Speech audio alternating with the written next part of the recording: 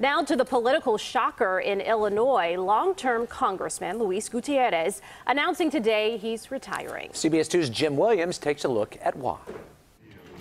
Congressman Luis Gutierrez walked into the news conference with his chosen would-be successor, Jesus Chuy Garcia. Chuy, I want to say you are ready.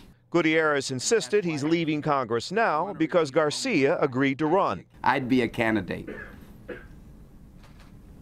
but I don't have to be a candidate. Gutierrez says he might be giving up his seat, but he's not retiring.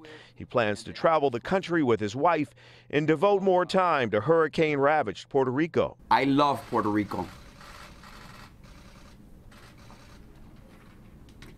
And she's in a lot of pain.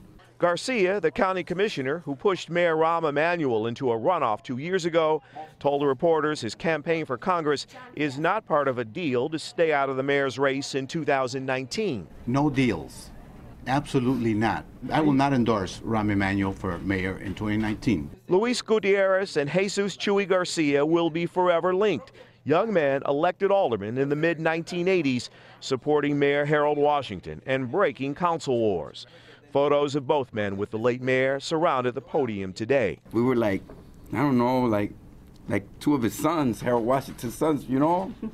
And he trusted in us, and I'm so happy that the winding road has brought us back together.